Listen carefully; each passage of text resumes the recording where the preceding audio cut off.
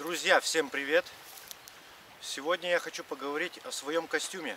Меня в комментариях спрашивали, в чем я хожу, конкретно сделать обзор. Мне это сделать не тяжело. Итак, костюм это суконный, суконка. Костюм называется Медведицца. Ношу я его уже больше года, так что могу конкретно о нем что-то конкретное сказать. Это, знаете, не то чтобы реклама, это просто я хочу с вами поделиться. Именно просто для людей. Потому что, костюм самому нравится, сами, наверное, заметили, постоянно в нем гоняю. И зимой, и весной, и осенью. То есть этот костюм подходит практически, для круглогодичного ношения. В чем его преимущество? Преимущество в том, что он в первую очередь как камуфляж. Это самый такой естественный камуфляж. То есть он и мягкий, и вот поначалу я думал, что он будет колоться, но, первое время там в футболке не очень так было комфортно, но потом он как-то скатался так, и все стало классно. Так, давайте сразу же скажу огромное преимущество еще в чем. У него много карманов. В одной куртке только 8 карманов, в штанах 4 кармана. То есть я на охоту сейчас стал ходить. На близкую охоту я даже не беру с собой ни рюкзак такого, ничего такого. Бывает, там сумочку возьму и все. Вот. Очень бомбический костюм. Нравится все. Заказал, считаю, что не зря. Немножко, пару минусов сразу скажу. Немножко колючки прицепляются. Но это, я думаю, не совсем такой большой минус. И его немножко продувает. То есть, если холодная ветреная погода, желательно под него что-то одевать. И есть еще мизерный минус, то что он немножко тяжелее обычной горки, обычных таких костюмов. Но тут надо тоже рассматривать, кому что. Итак, 2 нагрудных, 2 боковых кармана, это снаружи. Потом расстегиваем. Также присутствует еще пуговица на канадской ленте. Это плюс в том, что когда жарко, можно молнию не застегивать, а просто на пуговицы застегнуть. То есть будет дополнительная вентиляция. Это очень хорошо. 4 пуговицы. Большие, никогда не оторвутся. Здесь у нас вот воротничок подшитый таким, как это сказать, какой материал-то называется? Флис. Очень мягкий, приятный на ощупь. Итак, смотрите. Еще вот огромный плюс того, что здесь карманы из такой сетки. Мне писали в комментариях, что сетка это слабая, порвется. Нет, из этой сетки делают даже кроссовки. Вот, смотрите. Вот вроде бы так с виду не скажешь, да, что у меня там что-то есть. Но тут у меня на самом деле, смотрите, куча барахла всякого. Спички, зажигалка, манок нарябчика, пакет для дичи, пауэрбанк, документы, роха, путевки, фонарик, телефон, пол-литровый термос, видеокамера. Смотрите, даже патронтаж влезает на 8 патронов. Вот он. Итак, погнали дальше.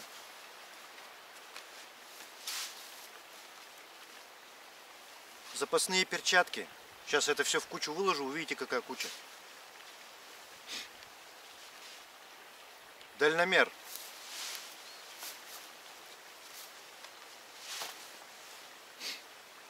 В боковых карманах.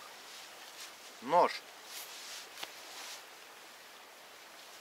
Балаклава. Так, потихоньку... еще забыл. Вот. Здесь еще такой внутренний кармашек есть. Здесь у меня беспалые перчатки. И вот еще такая фишечка есть. Вот на таком стропике, резинка стропик, да, ключи на карабинчик можно цеплять. Вот я ключи от мотоцикла цепляю сюда.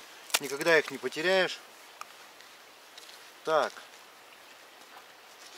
С бокового достаем пакет для дичи. Powerbank на 10 тысяч мАч. Очень нужная вещь в лесу. Сейчас, секунду, внимания. Пол-литровый термос. Тут, кстати, чай еще есть.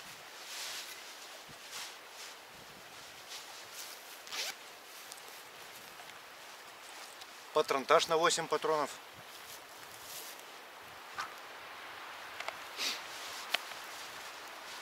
Так, еще вот внутренний кармашек. Здесь у меня видеокамера. Нагрудный телефон.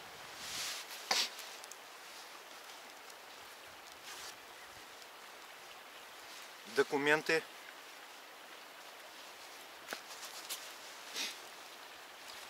Фонарик.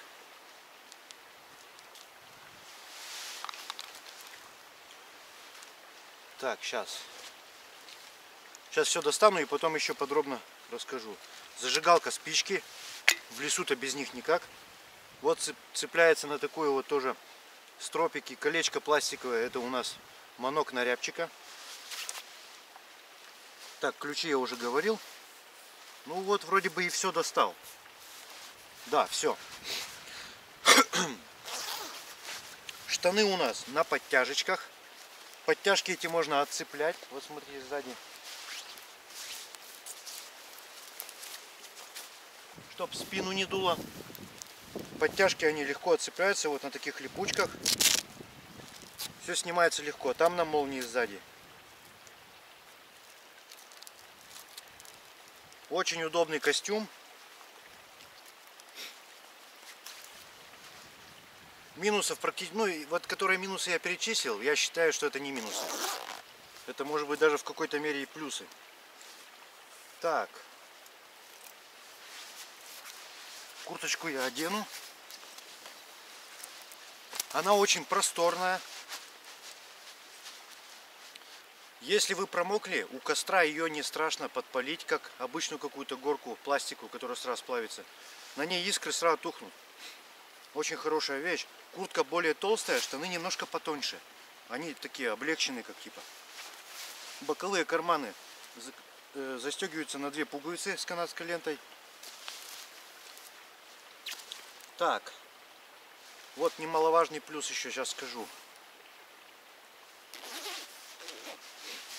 Вот смотрите, там сзади, да? Вот здесь такой разрез, как бы, да?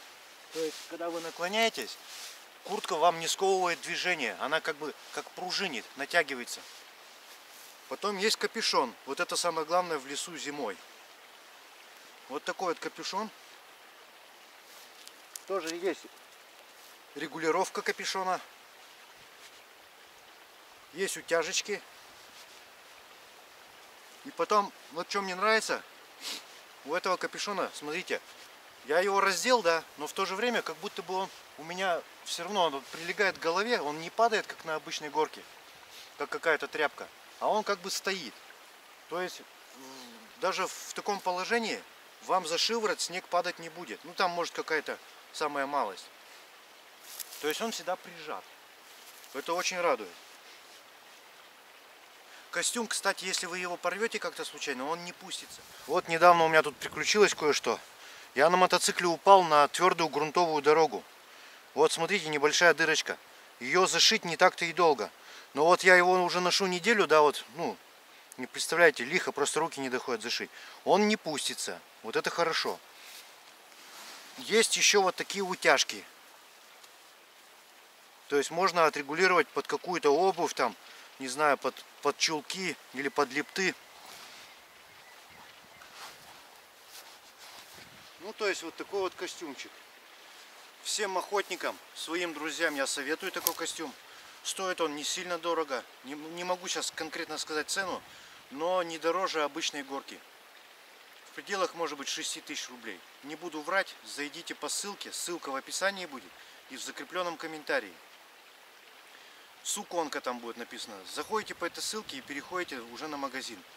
Продавца зовут Михаил. Хороший мужчина. Мы с ним общаемся иногда в WhatsApp. Вот. Подобрали все четко. 52 размер. Я взял немножко как бы на размер больше, чтобы под него что-то пододеть можно было. Какой-то свитер. Или вот как в этом случае у меня теплая безрукавка. Удобно, стильно, модно, молодежно.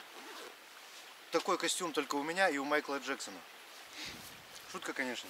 Чугуевские подтяжки. Они резиновые, тянутся, не сковывают движение. Класс. Блин, не знаю больше что сказать.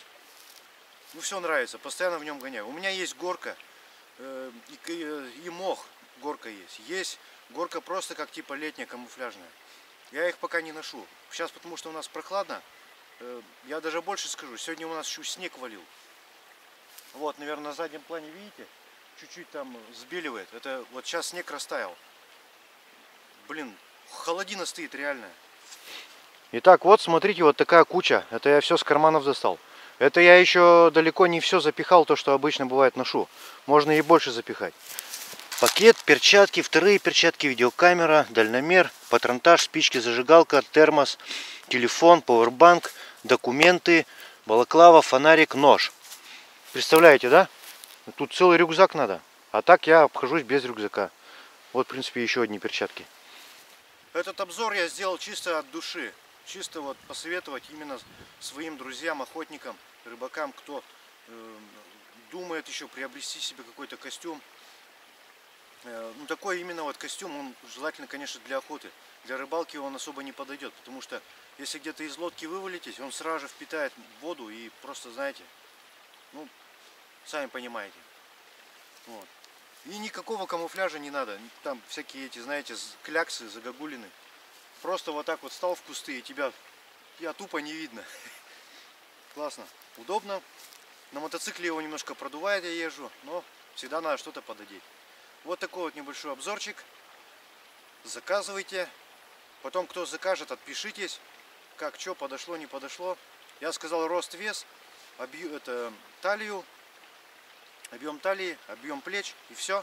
Вуаля. Костюм на мне. Больше года уже его таскаю. Скорее всего, даже еще буду второй заказывать. Знаете, чтобы был. Ладненько, спасибо всем за просмотр. Желаю всем удачи. Покупайте костюмы. Пока.